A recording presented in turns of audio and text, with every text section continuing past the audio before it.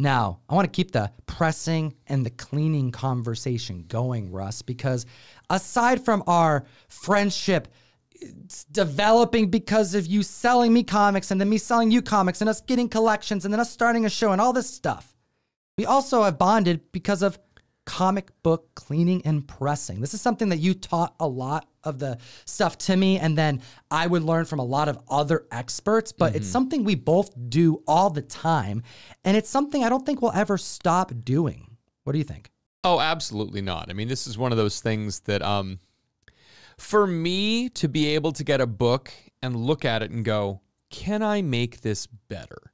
Even if it's something as simple as it's got a water damage, it's got a crinkle, it's got pencil writing, happens all the time, you know? I mean, it's pretty common that you get a book that someone has written their name on or in, and even just going, all right, what type of eraser do I use? And how do I do this to make this get the pencil writing, just to not even to like sell it and make more money, but just, you know, improve eye appeal for my own personal collection. Absolutely. You know, the Golden Age guru, Jeff, he's a really talented artist.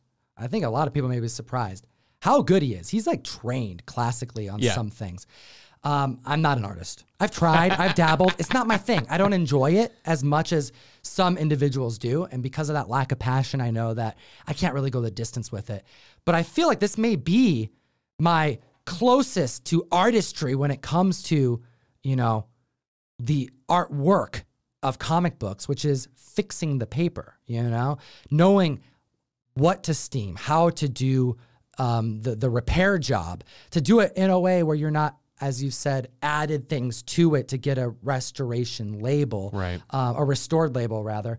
But also just being able to help my homies when they have a book that they can't figure out how to fix, you know, just right. There are times where there is a book that I've had from you or Guru or a friend that you're just fed up with, and you know you can fix it, but you're like 4 or 5 presses in, and you're like, I don't even want to see this book anymore. Nope, I'm done with this And you book. hand it over to me and say, just give it a shot. You Right. know? I've done that with John Hill as well. Yeah. You know? It's one of those things. And also, when you are getting into pressing and cleaning, and that becomes part of the vocabulary. You know, you can hold a conversation with someone else who does that because you do it often. Right. It's a whole layer. It's like a subcategory of the collectible hobby. You can talk all day long with me about Silver Age comics, and then we can have a completely separate conversation, same length, about fixing Silver Age comics. And that's how it is for a lot of cleaners and pressers. We know a lot of experts over the years, and there's one who's been on the show even, and we'll have conversations amongst us 3, and he's breaking down how he's using these random new tools that he has discovered to overcome problems in comics that we would have never thought could be fixed. Well, the biggest thing about this, I mean, without going too far into it, this is a daunting process, and people can talk and talk and talk. But really, if you want to get into pressing, if you really want to do it, go and buy a press. Start. The only way to get any better is practice.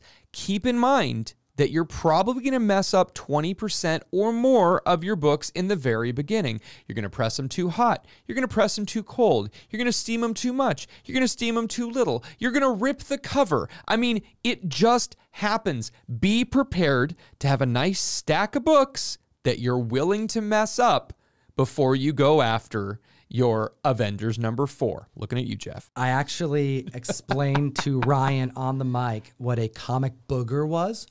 Okay. Because Hero Restoration showcased a book that had been pressed by someone else, or rather laid flat on a comic booger and caused an indent on the top pages. And it's something you have to do is you have to go through each page by page and make sure there's nothing on there, because you can make a problem much worse.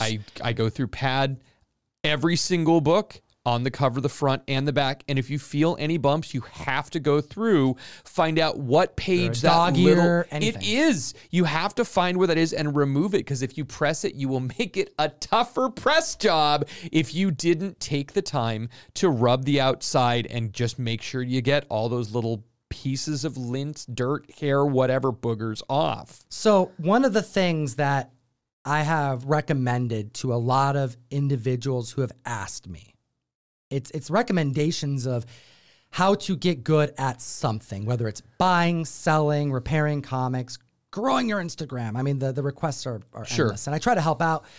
Follow me at Comic-Con 101 on Instagram. I try to respond to everybody within a week.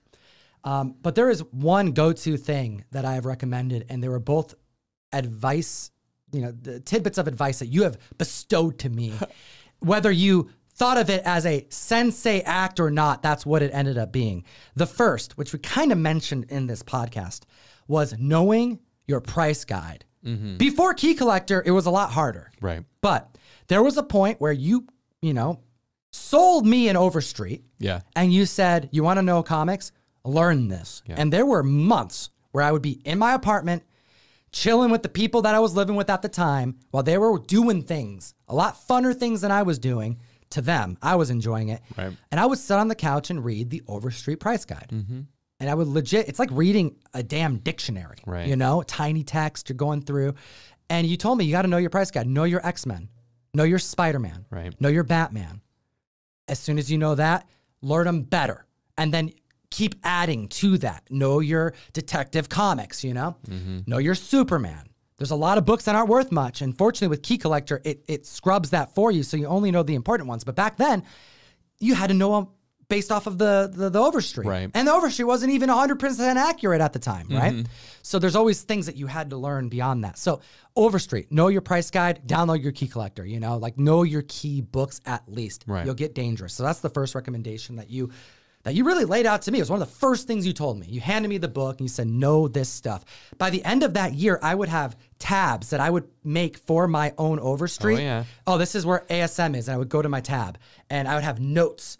Pages were freaking falling out of that thing. I get my spiral bounds just because I knew how easy it was to tear them out the next time. Yep. So, where's my X-Men? I have X-Men over there and I have it in the book. I have these 20 pages of loose paper that were all, taped together because I needed to have a portable one and I needed to have my book. So know your price guide, know your key books. That was the first recommendation. And I appreciate you providing that. The second time was about pressing. And you said it, you're going to mess up a lot of books. Yep. You're going to need to press different kinds of books, different mistakes. There's not an answer for every press you do, every mistake you fix. You have to kind of go through your Rolodex of opportunities you had, things that you tried, your experiments, and go, you know what? The last time I messed with a Silver Age book from this time frame that had a similar defect like this, it worked doing these types of things, right? Do you remember when you gave me my first press? Because you had upgraded what you gave me to accompany that press. Mm-hmm. A full long box of water-damaged practice fungi. On these. Yeah. Just this Nick is awful. Fury. Oh, yeah. Beautiful. Mm-hmm. Beautiful key books that were so gross. Yeah, they all had stinky, a weird, awful, stainy ring on them. Yep. And you said, press all of these. I don't care what happens. Right. Learn it. Yep. And dude, it was one after the other. You gave me even the parchment paper to use. Right. And that's what I did for months.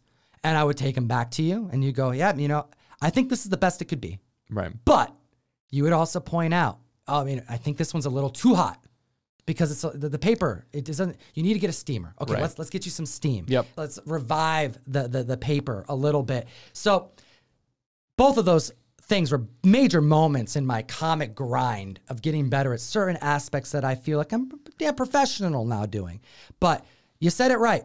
You got to put the time in. You got to practice. Because if that's what I had to do, and you were kind of just laying it out for me, you said, here's the Overstreet, learn it. And I'm like, okay, I'm going to learn that. Here's a long box of Silver Age, fix them. Right. Most people don't have that opportunity happen. So I'm assuming the way you figured it out was how most people had to figure it out because they didn't have a sensei. You figured it out the hard way. I made a lot of mistakes. And before then, if you remember, before I even opened the store, I used to go to every single Goodwill, every single half-price books, and buy whatever books I thought I could sell for more. And a lot of those books, especially at half-price books, had price stickers on the front. So before I even started pressing, yes, like literally on the comic itself. So before I even started pressing, I got really, really good with a razor blade and some naphtha, or some Goo Gone or some like lighter fluid. Rubbing alcohol. Like everyone has a different thing that they do to remove the sticky from the labels. And I removed thousands and thousands of stickers from covers, and you get it wet and you wait and you scrape it, and sometimes the ink comes off the cover and sometimes it doesn't. And the number of times that I had something like a Hellboy Wild Hunt #1, you're like, I can sell this for $25, and you scrape off the price tag and you go, price tags, damn, and you just, it's worth nothing, and you throw the book away. Yeah, you know, dollar bin, quarter bin book, totally. Right there. So comic fam, if there's one thing to bestow, something to give you as far as my advice of my experience with this guy, is that there's a lot of LCS owners who have this kind of knowledge just sitting there. Just sitting there, man. And they don't tell this to people a lot. And the only way that you can really uncover this information and get your sensei, per se, is to go to your LCSs, to network, and to spread that comic karma. I'm sure there's a lot of people at yours that frequent Mill Geek Comics that call Mill Geek Comics their LCS that have learned a hell of a lot from you. Mm-hmm. And all it took was them picking up their damn comic books on time. Oh, yes. Right? Pick up your comic books, and if you want a longer conversation, like I said, just bring me a latte. You know, we can sit down, pick my brain. I mean, I'll answer questions. Most people get this idea of a comic book curmudgeon, someone in the back room shaking their fist at them. No, most of us are really, really accessible. And all of the guys that I've been talking to over the 35 years I've been collecting in Seattle, I have relationships with almost all of the shop owners that I've been shopping at since, again, the late 80s, early 90s. And a lot of these guys are still in the game and they're still doing what they're doing. And yes, these are the relationships that we forge now, and they carry us into the future. Yeah, and they're friends from way back when, 20, 30 years ago, and now they're 20 to 30 years more dangerous. Right. Sharper, better at every part of this comic game that we're in. Book has hit $20. Let off the gas, comic fan, unless you're really gunning for some jackfruit goodness. $75 cover price on this. Don't overbid. But if somebody wants it, we got it.